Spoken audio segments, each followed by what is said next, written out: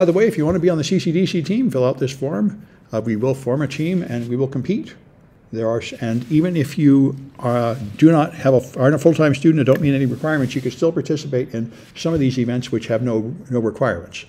They're just not the official one that leads to prizes, but they have some sort of practice events called invitational that anybody can participate in. And, all right, so we're here in malware analysis. And so first, I've got this analyzing Windows programs, which I think we've really already covered a lot in the project. So it's going to be a function user review. And then I want to show you some .NET projects, which are good fun. I learned about .NET entirely from the Flare VM, from the Flare contest, Flare CTF, which is still going on, Flare on. But anyway, it's a good thing to know. So let me get number 7, which is here, and put it in 126.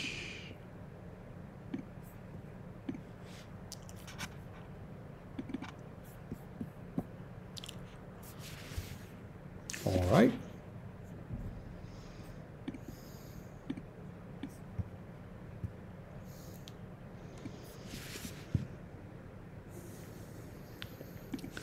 All right, so the Windows API we've talked about a lot.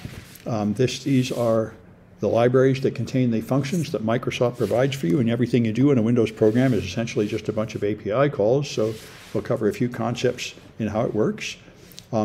It has its own names to represent C data types like dword for 32-bit integer and word for 16-bit integer, because you can tell this all dates from MS-DOS to the 16-bit operating system. And anyway, then there's something called Hungarian notation, where they put a prefix on things, DW, for double word, if it's going to be a 32-bit unsigned integer.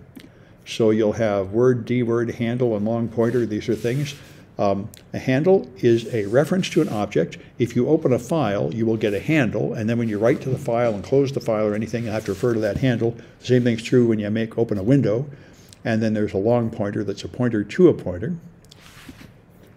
So handles are objects created to refer to objects while you're using them, Windows processes, menus, files. They're not pointers, but they are software objects that live in RAM that you can use to refer to something, and many, many pointers are created as programs run. Many functions create an object and return a pointer to the handle to the object, and you have to hold on to that handle in your program and use it to take actions on that object. So if you create window X, you get a handle to the window, and if you want to destroy the window later, you have to use that handle or anything else you might do with the window, maximize it, send data to it, that sort of thing. And if you create a file, you get a handle. To create files, read and write. You can create file mapping and map view of file. This is a way to load a file into RAM, and not used that commonly by legitimate programs, but often used by malware. And this is one way to execute a file without using the Windows loader. I made a bunch of malware in Python years ago that would go past antivirus because it put the malware in a data segment and then executed it separately without going through the normal load process, and that is not recognized by antivirus as an executable program. It's an old technique, and it still works. At least it still worked as of a few years ago. And then you can have shared files. This is Microsoft's sharing notation, \\server /share, or even with this question mark here, which refers to another layer of direct addressing. This is the equivalent of direct accessing a hard disk in Linux. And so this is the device namespace to have direct access to a device. And WidiWorm, for example, it just wants to corrupt the entire hard disk. It would write directly to the whole physical disk, so it would hit everything like the partition table and all the control structures that you normally wouldn't hit if you write to a device like C or D. And that's what forensic tools do. They mount disks this way in order to copy every bit on the disk without going through the normal file structures that would only show you the active data. Alternate data streams is the only example I know of a Windows feature that was added for compatibility with the Mac. The Mac was first with multimedia, and they invented this alternate data stream so you could add cover art and liner notes to music, and Microsoft has it too. So every file, you can treat it like a drive, put a colon, and put other files inside it, and you'll have multiple data streams in the file. So here, you put one in a file called foo, then you echo a long thing in a foo::bar.txt, and now if you do a directory of foo, it will tell you foo is only 4 bytes because the dir command only sees the main data stream, not the alternate data stream. But there is an alternate data stream. You can open it by notepad foo:\bar. And there is a dir/ command that will show it. Forget what it is, dir/n or something. All right, and we talked about the registry, although maybe not in this class, largely in the forensics classes.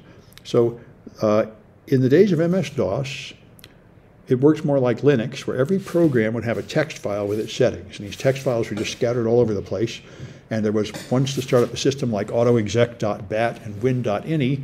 And around the time of Windows 95, Microsoft decided to gather all that stuff into one binary database called the registry, which is very strange. It's composed of about 12 files on a disk that are scattered all over the place, but it creates one object in RAM as you boot up and log in. And this has all your background and mouse preferences and start menu programs and all the settings for all the programs you put in there. And it's very useful for persistence. There are many registry keys, like the run keys, that will automatically launch programs on startup. So it's one of the many ways to make malware persistent, so it'll survive a reboot. So the root keys have these names: HKey classes root, HKey current user, local machine, users, and current config. And they are not really folders, and they're not really independent. This is a really bizarre, messed up structure. These things are drawn like folders, but they are a database object, and they must always have a value. So if you have no value, they have to have a thing called default, but the value not set. And they're very strange, like current config is, I think, a pointer to part of local machine. Anyway, there's several of these. HKey current user is just a pointer to a subset of users. They are not really 5 independent objects at all. It's a very strange structure. And so, all right, so you've got, these things are called keys, and there are subkeys inside them. Here's the value entry, and it has a data and a type of data. And you use regedit is the main tool for this. All right, so there's the root keys. These are settings that are global to the local machine, which is a typical Microsoft way of talking. But the point is, it applies to the local machine regardless of who's logged in, or indeed whether anybody has logged in. Then the current user can only be defined after you log in, and you know who the current user is. Here's all the users, and one of them becomes the current user. Here's information about the connection between file name extensions and programs. This is where it knows that a DOC should open in WordPad or Microsoft Word or whatever you've got. And here's the current hardware configuration, which again is determined when you boot up. And so here's the run key. There's quite a few of them, but this is the simplest one. Microsoft Windows current run. Anything here will automatically run when a user logs on. So you see Adobe and the Dropbox helper and the log me in thing. Various things are here, and you can put malware there too. Autoruns is the sysinternals tool, which is now part of Microsoft. And this is the best tool to find out all the things that will automatically run. It's impossible to find them all. There are many, many ways to automatically launch, but it finds a lot of them. So executables, libraries that load, drivers in the kernel. It checks 25 or 30 registry locations. It's the best tool available to find things that are automatically starting, although there is an endless other ways to automatically launch things. And that's what autoruns looks like, showing all the various registry keys and the things that are launching on that machine. So you can control the registry with the Windows API. You can open a key, set a value, get a value, and so on. By the way, when you look at Microsoft documentation, it will often omit the trailing letter, W or A, which is either for wide letters or ASCII letters. When wide letters are these Microsoft 16-bit Unicode characters, which for English are normal ASCII followed by a null byte after each letter, which is an old-fashioned, not very good version of multi-language support, but it is the standard for Windows. And so that's the game here. So and you'll also see EX, which means extended from some earlier version. So you might see EX and A and EX and W at the end of a Windows API call. So here's regex, reg open key, extended wide, and here's reg set value, extended wide, and so on. So here's an example of code that modifies the registry. And you can export reg files. You can right-click any part of the registry in regedit and export it as a reg file, and this is an easy way to record settings or to create files that will change settings. And all that creates is a simple plain text file that lists all these. You save it as a reg file, and the reg file is just a very simple text file. and you can record registry, and you can run this like a program, and it will put those keys in the registry. So this is one way to make registry changes. You really don't want to ever send an end user in to do this, because you can mess up the registry and your machine will be destroyed and it won't boot. I heard of a story where a guy was worried about malware, so he went to the root hives and set them all to read only. And if you do that, your machine will not boot. It has to be able to write in there. And any changes you make in here have immediate effect. There's no undo, there's no save. You can wreck your machine in a hurry in here, so you don't want normal users to go in here. So if you wanted to push out a registry change, and there are common ones, like for example, Microsoft often has a service pack. I remember this happened to Windows XP and Windows 2000. They'd have a major service pack that people were afraid would break everything. And they were going to push it out through Windows Update, and they wanted to tell other machines not to put on that service pack. And so you had to change the registry key. So what you do is you go to one machine, and then you make one of these reg files, and you give them the reg file. You say, double click on that. And that will make the change. That way you don't open regedit and wander around and get lost. That's one of the many uses of those reg files. So let's take a look at a Kahoot.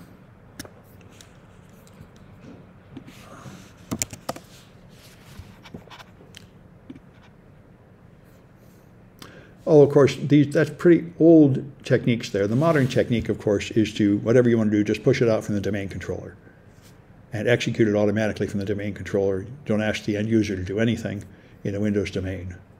That's the best way to handle that sort of thing. And this is, whoa, I'm somewhere messed up. Favorites? There we are. This is 126, 7A.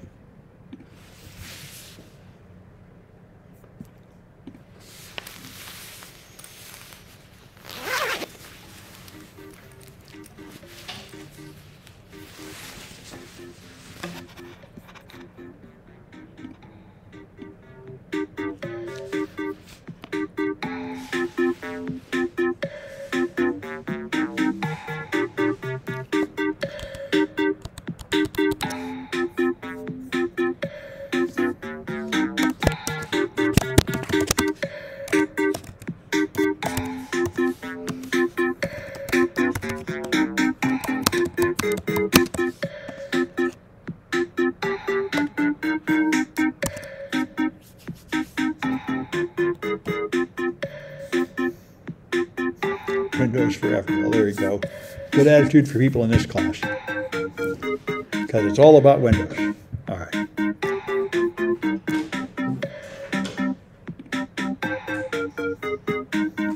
I'll give it a few more seconds.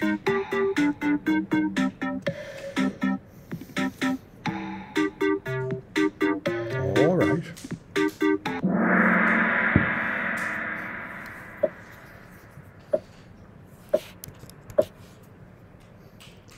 So a pointer to an object.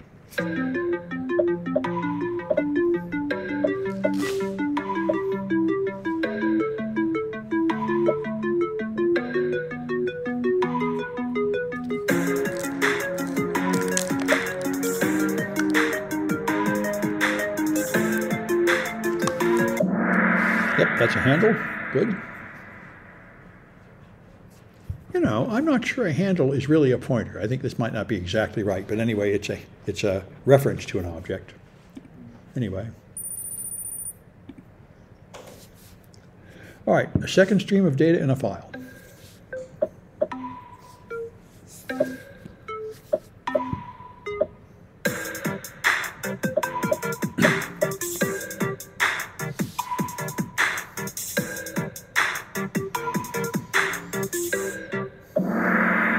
Alternate data stream, good. All right, which one is the root key?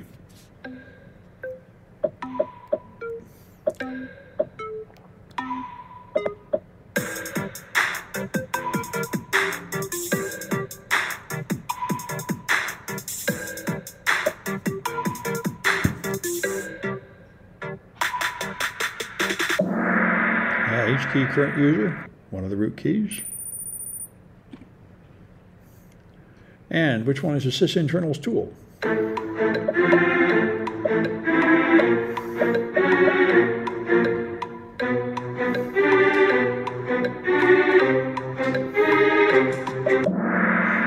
photo runs, good. All right. All right. who that is. I don't know who that is.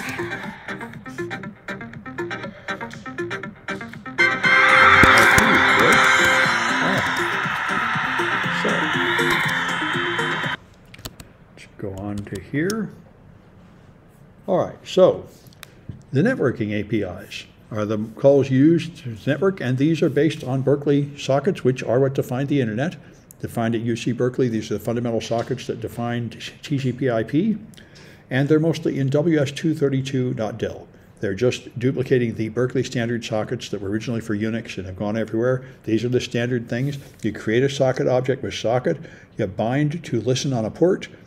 This attaches to a port, then you listen for data, accept a connection. You can connect to a remote server, and then you can receive and send. And these are just the standard routines. You'll find them in Python and every other language. These are what's called raw sockets.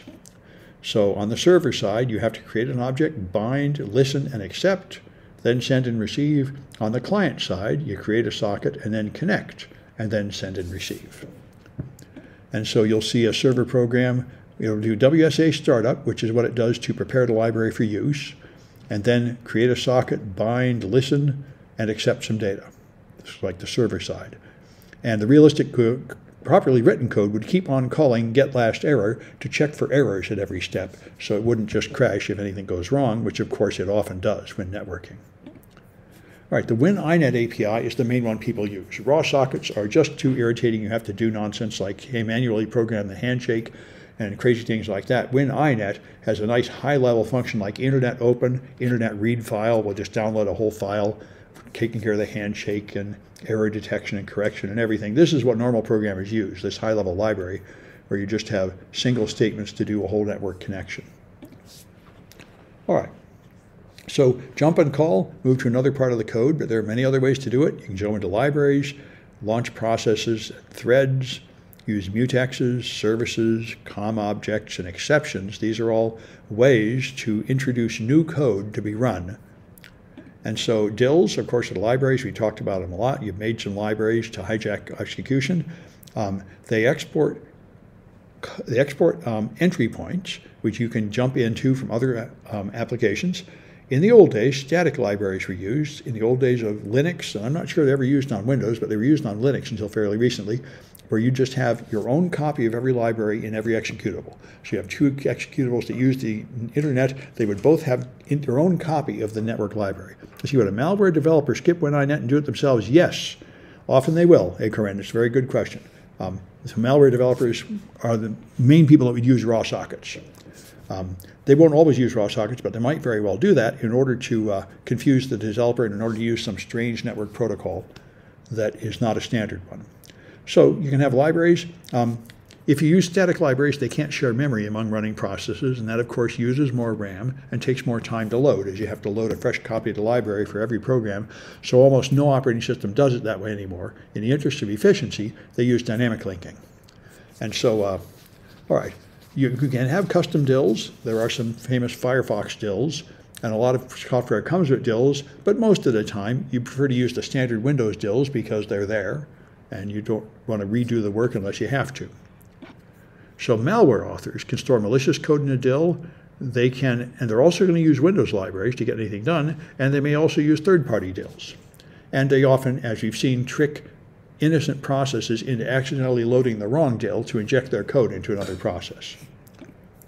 So DILs are just like EXEs. There's just a single flag that indicates it's a DIL, and then the format is the same, but of course an EXE only has one export, which is the entry point, start or main.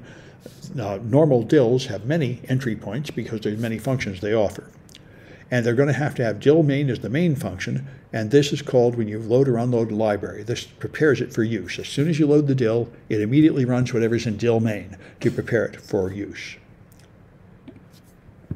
Every program is a process, and every process has its own memory space. We've seen them in OllyDebug. You have their own memory segments for every process, their own handles, their own memory segments, and each process then has threads. And the threads are parts of the code that can move forward independently, so if one thread is waiting for something, the other threads can keep moving, if you write multi-threaded code. So, all right, newer malware tends to execute its code by injecting it into another process. with DIL injection or a technique like that. And you go into Task Manager, you'll see there are many processes running, something like 100 on every Windows machine these days. So each process has resources, CPU, memory. The operating system gives each process some memory to use. And if two processes are accessing the same memory address, that's a virtual address. For example, all executables think they're running at 400,000 in RAM, but that's a virtual address. They're really loaded to other locations, and these days, random locations with address-based layout randomization, but internally, they think they're at 400,000. It's a virtual address space. So you can create a process, and there's a startup info parameter that will tell you things like what you're going to use for input, output, and error streams for that process. So this can be useful to create a remote shell. You launch a process and connect its input and output to a network socket, and now you've got it taking data and sending data off to the internet. So here's code to create a shell, call socket handle, and then you call LP startup information, and load a bunch of stuff, and then you're going to call a, so this loads socket handle, standard error, stand put output. That's what this stuff is, standard error, stand put out, standard input.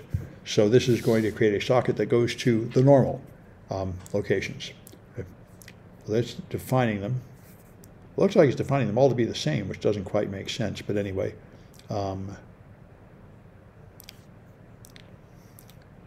right, and then you go down here and create the process after you've loaded up all the parameters. And you define the command line too, which is the command line executed to launch the process, which will be the name of a program and its parameters. All right, so process is like a container that has one or more threads, and threads are what actually executes. Each thread is the one that the CPU, each thread gets some CPU cycles, and then it strobes to the next thread, and the next thread, and the next thread. And threads share the same memory space, but they have their own registers and stack. And so that's called the thread context. While one thread is running, it controls the CPU, and it can change a register and it won't affect any other threads. So when it stops this thread and moves to another thread, it's called a context switch, and it has to store that data in the thread context. So you create a thread here with a start address, and you could therefore use create thread to load a malicious DIL, then create two threads, one for input and one for output to communicate, the sort of thing you can do. And then you can make mutexes. Mutexes are things like handles that just sit in the memory system and in the RAM, and they are visible to other processes. And this is the way you communicate with another process. If you make them in the kernel, they're called mutants. And they often have hard-coded names. Malware often uses them to mark a box saying that it's infected. So if the infection agent is run again, it will know not to bother trying to infect this box again. And if it's a fixed hard-coded name, then that's a handy indicator of compromise you can use to tell that that machine is infected. So you can wait for single object. This will give a thread access to the mutex. And tell any other threads they have to wait. You can release the mutex, you can create a mutex and open a mutex, and your various processes can check to see if that mutex is there. And so here's open mutex, which will then check to see if it matches this name, HLGHEL48, and if not, it will create it with create mutex. So this is malware marking your box with that mutex to indicate that it's infected. All right, let's try another Kahoot. 7B.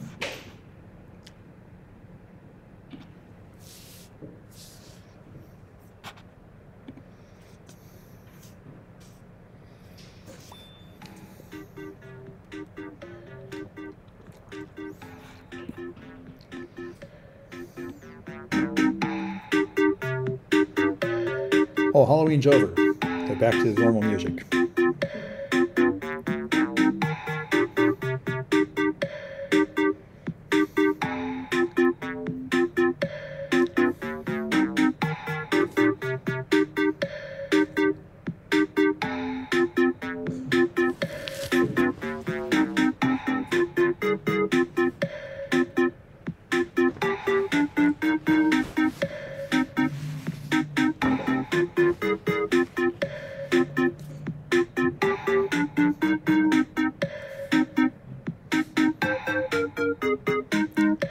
I don't think Windows has AI in it yet, but it won't be long. Everything's getting AI in it.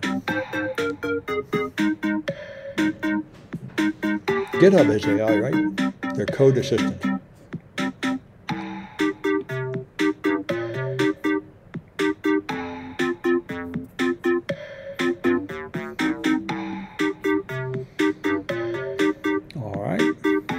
Yeah, GitHub Autopilot, that's it. I haven't tried that. People tell me I should try it. They say it really works well.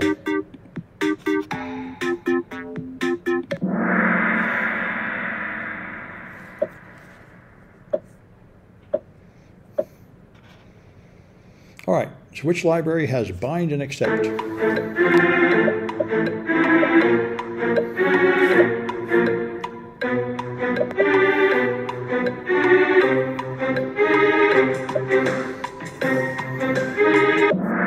That's it, WS232.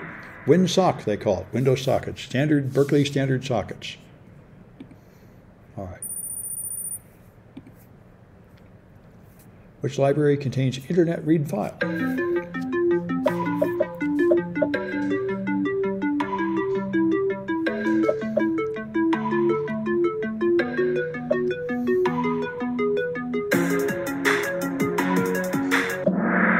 Yeah, that's it, the one with the friendly name that gives you internet functions that are easily usable.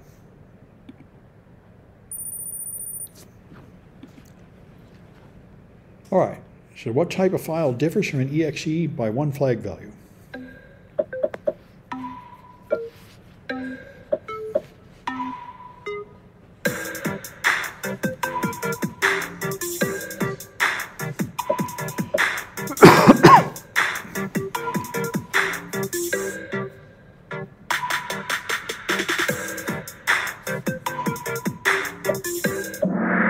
Yep, libraries are very close to EXEs.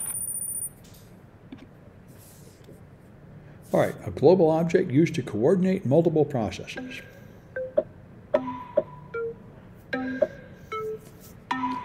And in the language of Microsoft, global on the local system.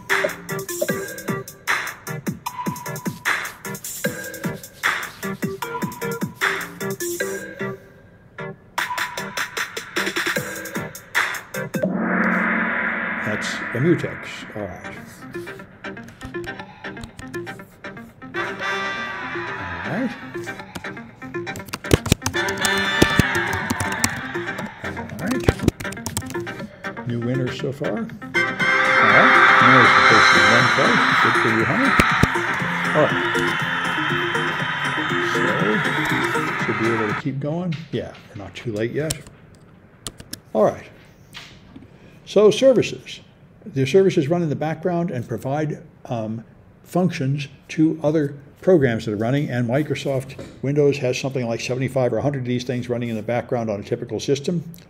So they typically run as system because they usually launch before you log in, so they can't run as normal user, and they usually run automatically when Windows start. So sticking your malware in a service is another handy way to make it be persistent and survive reboot. There are API functions. SCI Manager will give you a handle to the service control manager, and you can then create a service or start a service. So you can specify whether it will start automatically at boot time. And you can, the most common type of service is a share process, which means it will actually share the same executable with other processes. And that's what SVC host is. Most services are running in instances of SVC host. If you look in Process Explorer, you'll see a whole bunch of these SVC hosts. And if you hover over one of them, it will show you all the services it's running. This one here is the window manager and the distributed link tracking client and the network connections and many other things. And that's why they call it share. Typically, one executable will launch a bunch of these services, and another will launch another bunch, and most of the services are SVC hosts launching. You can also have own process. This will run as an exe in an independent process, not shared. And you can have kernel drivers, which run in the kernel with kernel privileges. And any piece of hardware has to have a kernel driver, like your printer and everything else. So you'll find them in the registry. Here's the services in the services key and current control set. And they have a start value for various purposes, like 20 for share process, 3 for load on demand, and so on. So that's this one. That should be the start value. Here it is. This start value is 3. So that's load on demand. And there's the type 20. So this is load on demand and shared process. A lot of them do not start until you are required by something else. Even though there might be 100 services, they're usually not all running on a Windows system. A bunch of them load only when you need them. SC command is a command line command to do this stuff directly. What's the definition of a service? Well, a service is a process that runs in the background. It doesn't do anything user can see. It's used by a program to support it. So it's different than a DIL. A DIL, for example, is attached to a running executable. A service is just running in the background, listening for requests. Yeah, sure. All right. All right, so SC is the command line command to do this. You can run SC, and you can do a lot of things, like you can query about the browser process, and it will tell you all that information from the registry about the browser process. You can also create services, start them, stop them, and launch them with the SC command. Usually you have to have administrator rights to do that. The component object model is another way to reuse code. I don't really know why it exists. It seems to overlap with DILs and services, but it's another way to accomplish essentially the same thing. So you have, you can create some code and put it in a COM object, and then programs can use the same COM object. And Microsoft did this so you can sell your code to make money. So you call OLE initialize for object linking and embedding, I think, and then co-initialize before it starts, one of these, and then you can call COM libraries. So these are objects that are available for use, and you refer to them by these globally unique identifiers, which of course, since it's a Microsoft term, it always means the opposite of what it is. It's the same on every machine. They're not unique at all. But anyway, class identifiers are here, and there are interface identifiers here. Those are GUIDs. They're, by the way, the 128 bits long, expressed in hexadecimal, the same size as IP version 6 addresses. So you have these COM object things that are sort of like services or DILs, but technically are a little different inside. A lot of them are insecure too. They dated from about the Windows 98 time, and a bunch of them are poorly written and persist. Anyway, then there's exceptions, of course. If your program does something illegal, like it tries to execute a kernel command without kernel privileges, or it tries to divide by 0, or it tries to jump to a memory location which is not available for your process, then you have an exception. And that triggers a special condition where the program stops executing instructions in order, and it goes to the exception handler to find out what should I do when an exception happens.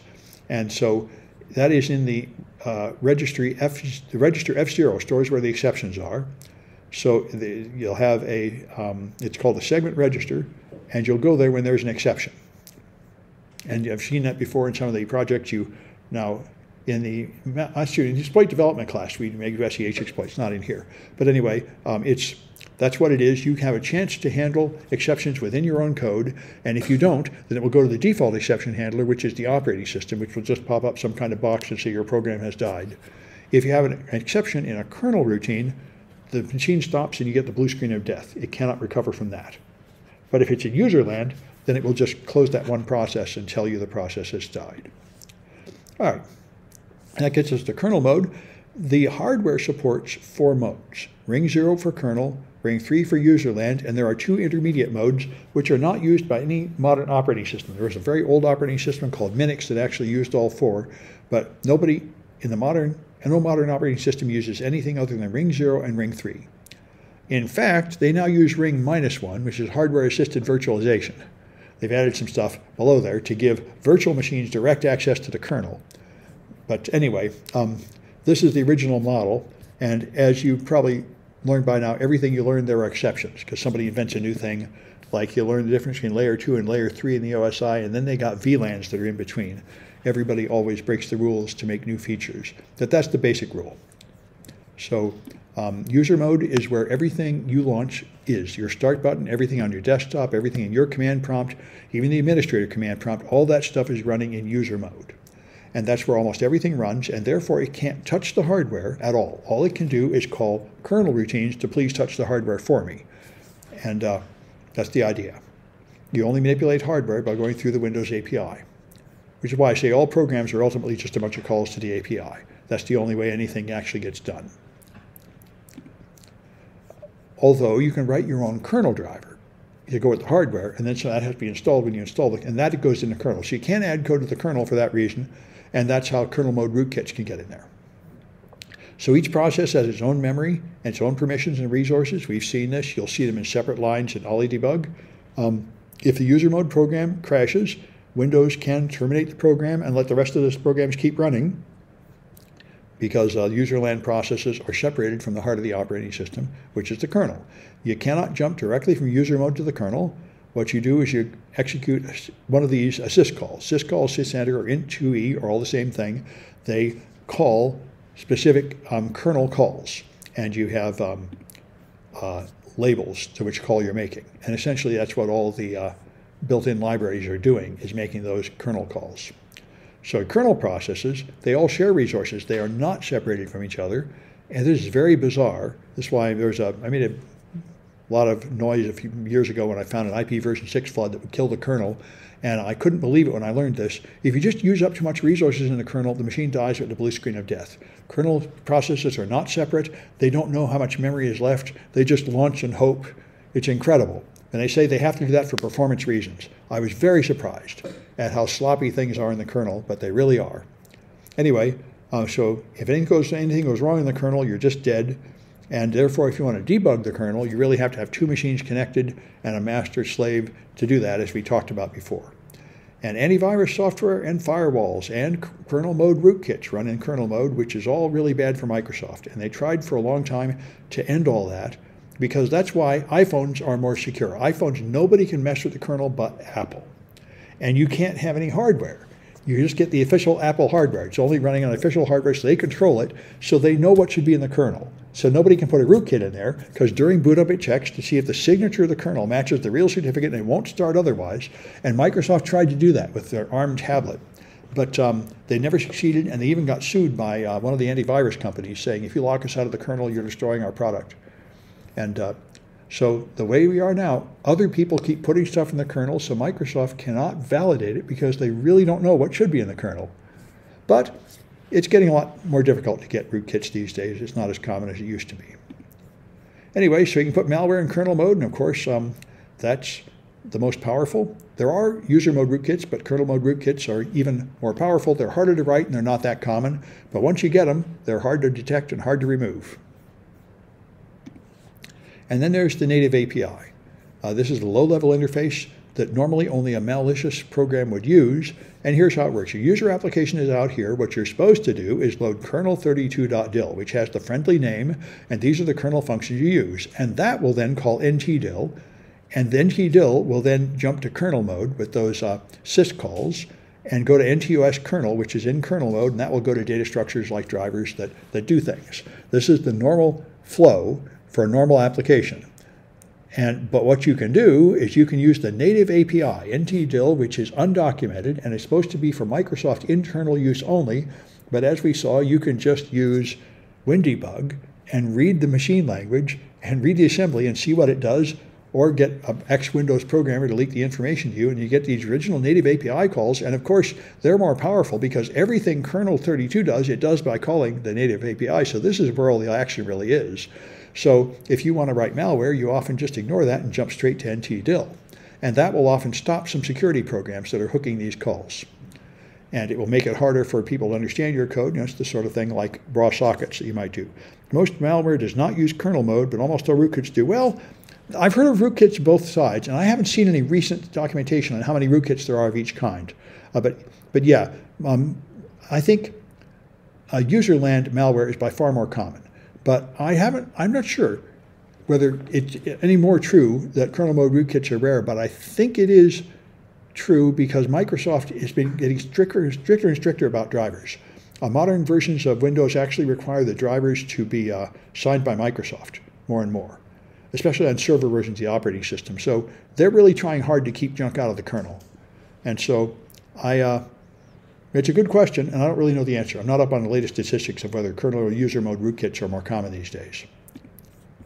And so here's the kind of things you'll find in malware: NT query system information, information thread, information key. These are fundamental low-level things that give you a lot of information about running processes, and of course not documented, but you can figure out what they do.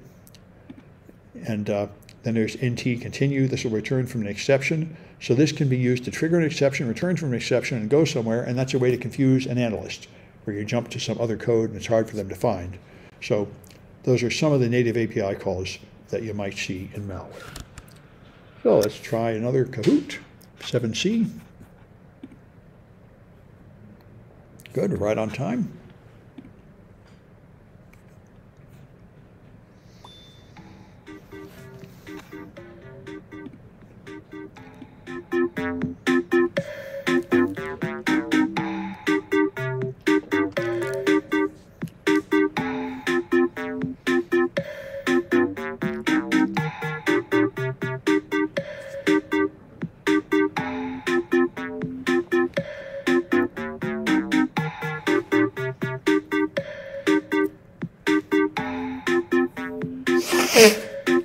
to have rootkit homework in this class back in the days of XP, but in modern versions of Windows, it's very hard to write that homework, very hard to get it in. So certainly rootkits are much harder to write than they used to be.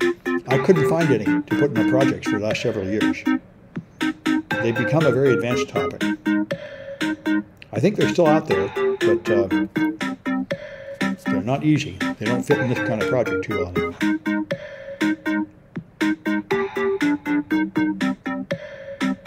Blue Skein of Rebirth, there you go.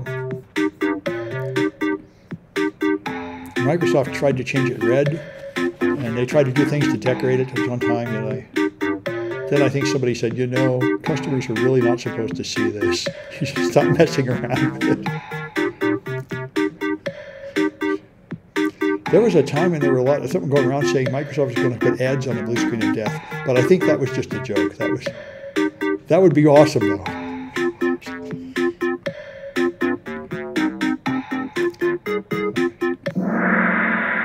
You sure saw it a lot in the days of Windows 95 and 98. Those would die all the time. You don't see it that often anymore. All right. So user account more powerful than the administrator.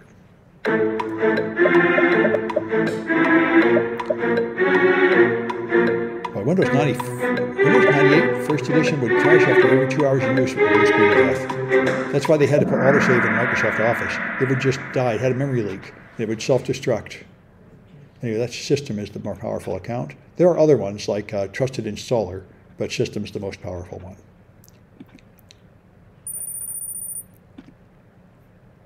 And what kind of service loads ring 0 code?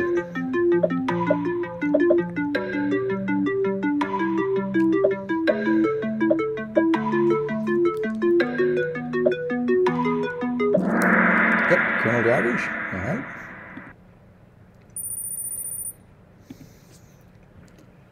Right, and where is the native API?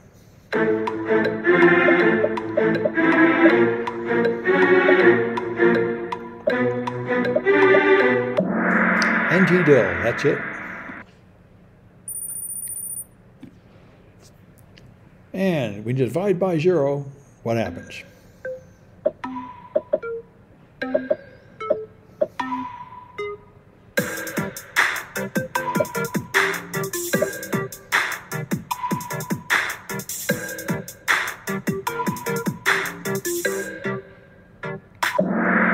That's the structured exception handler. All right. All right. That's 2-time win. And new winner. And we're hunting. One every time. Very good. And for once, I know who everybody is today. So that's good. All right. So let's take a 10-minute break and pick up at 7:05, and then I'm going to demonstrate some of this .NET stuff. So I'm going to unfavorite these to get them out of my way.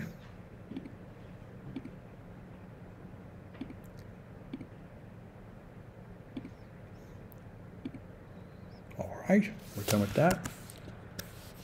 And so I'll be back.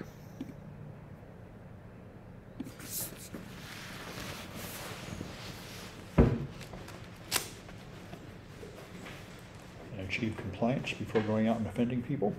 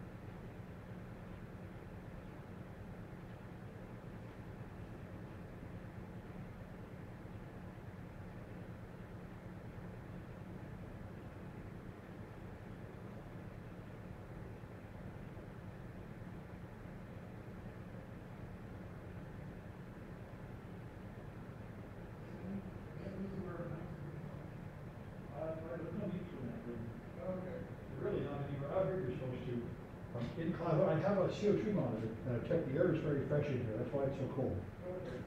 So in this room, it's really very safe even without a mask. Out in the hallway, it probably is, but I don't know. And the main thing is other people will get mad. Some of the other teachers are very nervous about it.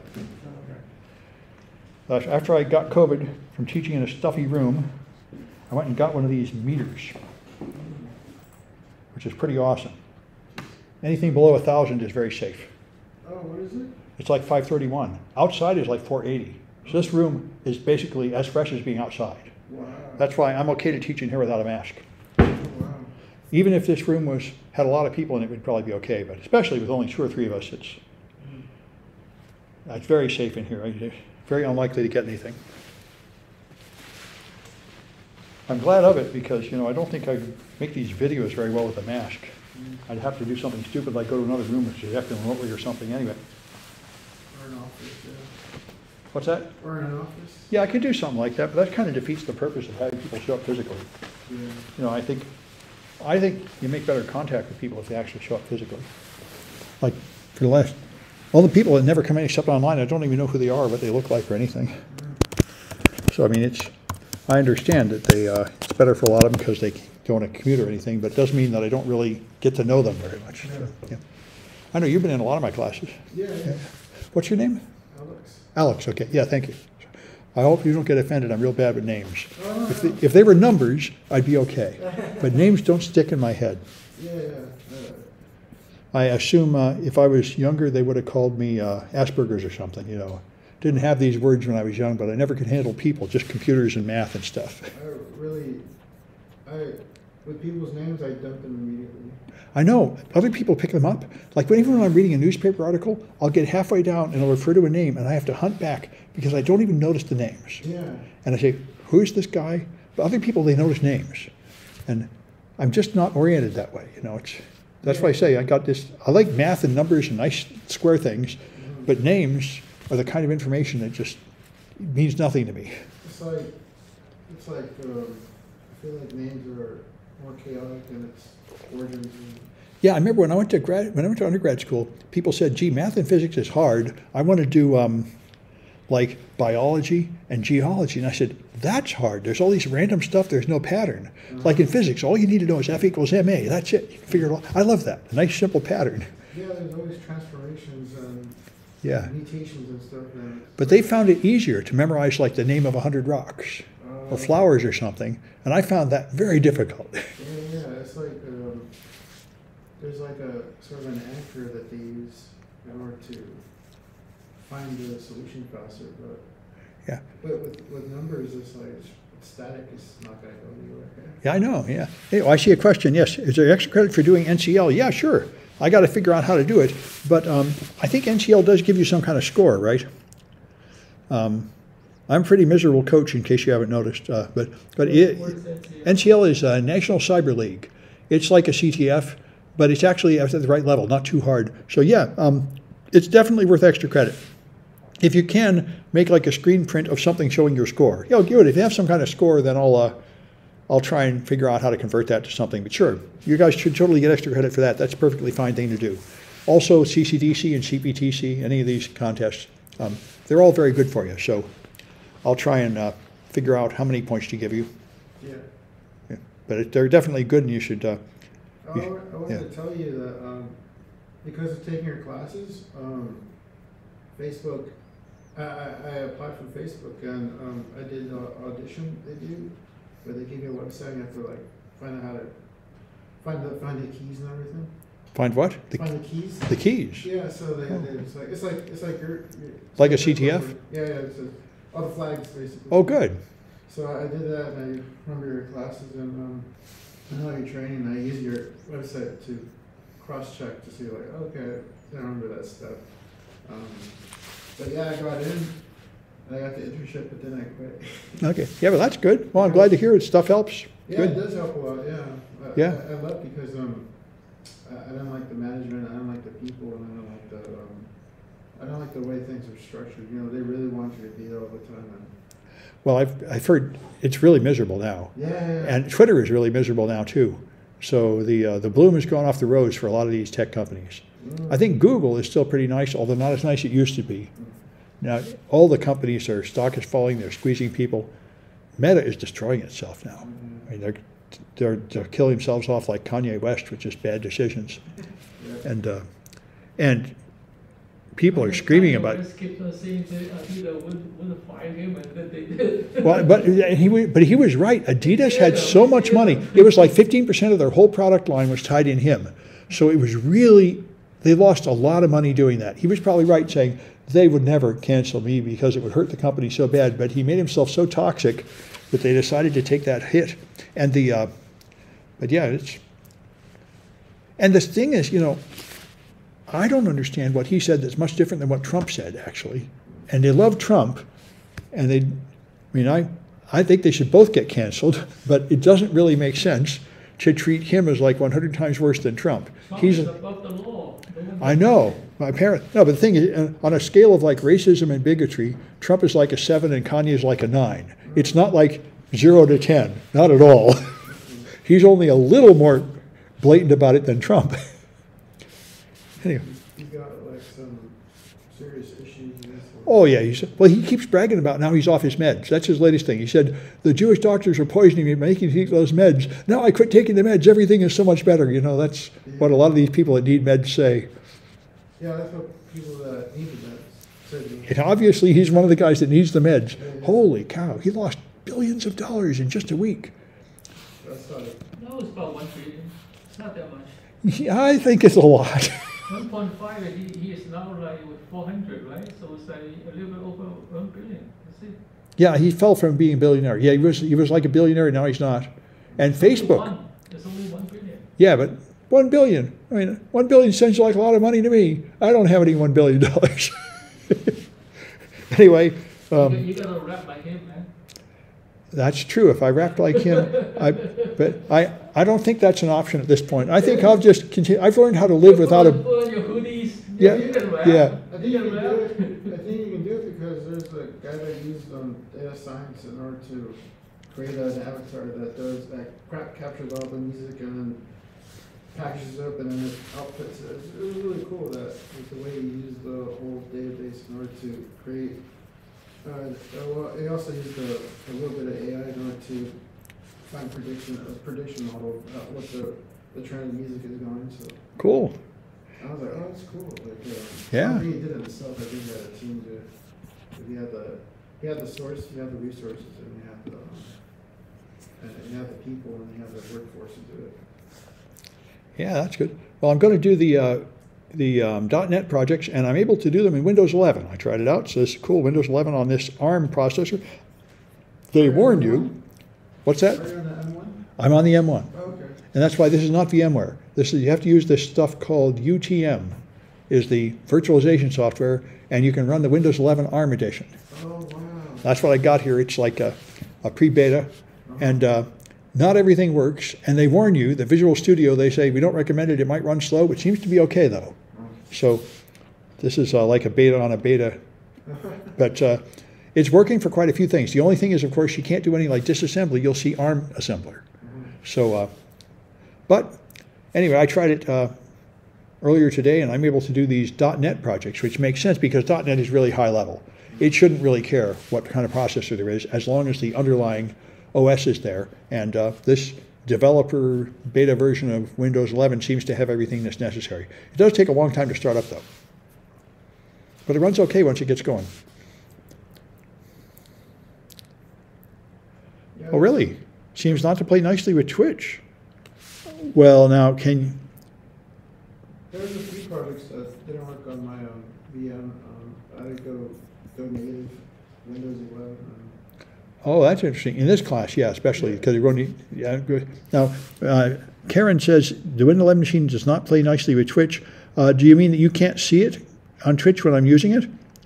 Or are you trying to do something with it at home? I'm going to check my... I got to echo that Twitch stream. Now, it looks like it's showing up okay. If you go and tell me a little more about what the problem is, I'm interested, Karen. Getting some amount of blurriness now and then. That's usually just a matter of adjusting your settings at that end, refreshing your end or something. Because here I got a lot of bandwidth. So My signal should be pretty high quality from OBS. Yeah, it's showing nice and green. As soon as I started it, it gained intermittent consecutiveness issues. Oh, that's it. Oh, it might be burdening my processor a bit to start it. I wouldn't be surprised. Well, Twitch is freezing and jittery. That's disturbing. Well, it might just be that it's using resources. Yeah, I mean, it looks okay on my Echo. Well, let me know how it's going, and I'll see what happens.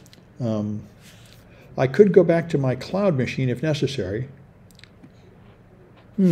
Freezing and jittery, huh? Well, now I should have, let me put in power. It might be just running low on power. That might be what's doing it.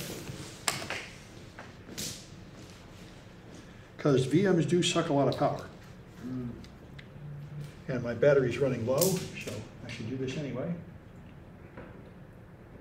All right.